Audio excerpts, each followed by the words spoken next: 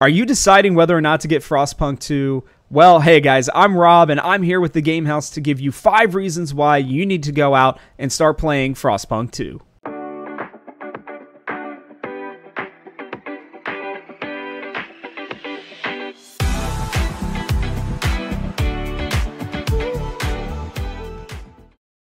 Before we dive in, I'm going to give you guys a quick disclaimer. If you haven't played the first game, you should go and play the first game. It's on sale right now, at least as of the release of Frostpunk 2, and it's going to be on sale probably a lot more now with the second game coming out.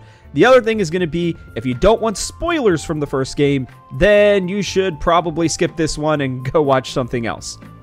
With that in mind, let's jump into the 5 reasons why you need to be playing Frostpunk 2. The first one's going to be a basic one. It's the type of game, right? Meaning, do you love city builders? Do you love resource managers? And do you like a little bit of politics thrown in there as well? Well, Frostpunk 2 actually has a ton of politics, and I am going to be honest with you, it is one of the best immersions, or I don't know if you want to call it that, but at least a blending of all of those different things. And it takes a really big step from the first game in terms of the politics. It's not just 2 factions you're worrying about. It's multiple different factions trying to balance what they want based on what's going to help you build your city out and potentially even do more than that as well. Also, this game does expand based on what you want to do. So if you want to just build this super metropolis, then you can do that.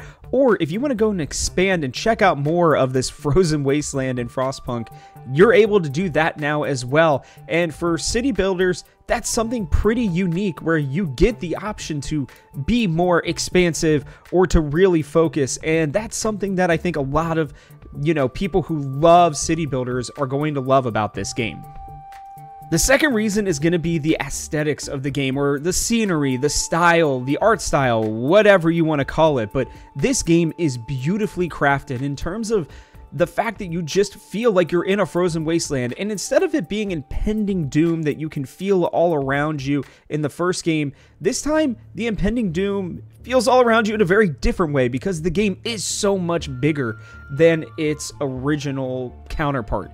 Almost every single scene is going to have its own cutscene, or whatever's happening with the council or just the people in general. They have their own art, similarly to how they did in the first game, but this time, again, it gives a little bit more of a 3D feel, and then just the overall look of the city is so punky, I guess is the way I would put it, just in the sense that every time that you are, doing a steampunk type of game, this one fits that aesthetic, but also adds the frost in such an amazing way.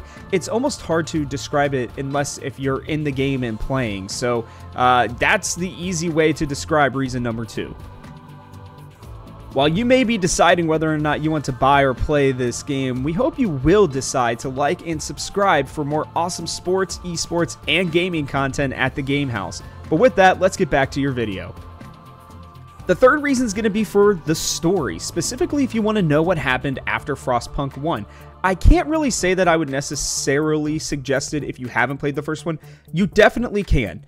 They give you a decent bit of background, and you could very easily play this second game because it does feel like an almost entirely different game, at least in terms of the gameplay itself. But the story is so much deeper this time, and it's, again, I keep using the word expansive, but it really is so much different than the first game where it felt like every little life mattered. This time it feels more like the groups matter, the overall whole of the city matters, and you're trying to find this next step because the captain is dead. They basically say that right at the very beginning, so hopefully that's not too much of a spoiler for anybody. And you're stepping into this new role as the leader. And the steward is a very interesting character because you're not even necessarily sure as to what you need to do or if the people are going to support you or not right off the bat. So if you really want a really deep story and trying to figure out what happened to everything else after Frostpunk 1, this is the right game for you. Coming in for our fourth reason is going to be the price. There's no doubt about it. A lot of games nowadays are $70+, even if they don't feel like there's a lot to them. This one is extraordinarily different. There's so much to do in Frostpunk, not just the story this time, and not even just the DLC that's going to be coming later, but even the free play, the Utopia, allows you to do so much more than you could in the first game. It really gives you this feeling of having a sandbox mode in Frostpunk that you've never had before, and I think that adds so much depth. And right now, at least in the United States, it's about $45, and if you want to get the premium deluxe or whatever edition, it's an extra 20 bucks or so, but you're getting all of the DLC with that as well, which those generally come in at about $10. So overall, for the price of a normal game nowadays, it's $70. You're going to be getting 3 different DLC along with the actual game itself, and even just the base price point of $45. There's no doubt that you're going to get at least 40 to 45 hours worth if you're trying to 100% the game. And even if you're not, I think you can easily put 20 to 25 hours in this game. And as I stated at the very beginning of this portion, most games at $70 plus do not even give you that much content, whereas Frostpunk 2 is giving you that much and more.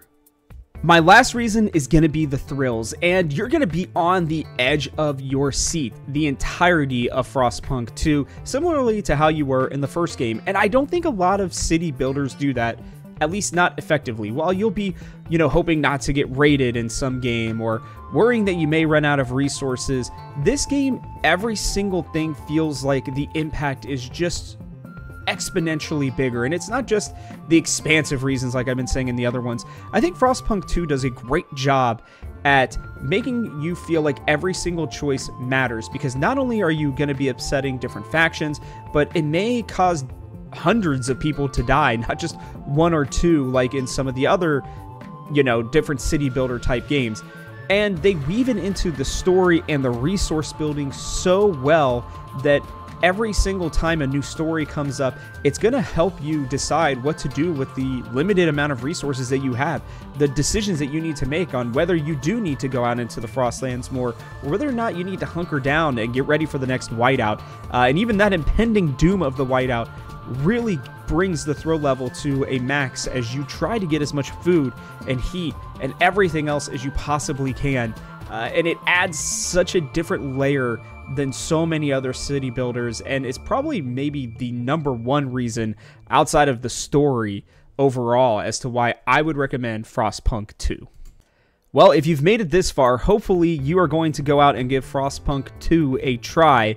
And if not, let us know in the comments section why. What is it missing for you? Or maybe are you just not a big city builder type of person? Let us know, like I said, in the comment section below, and make sure to like and subscribe, as we're going to continue to put out great Frostpunk content and so many other games and sports over here at the Game House.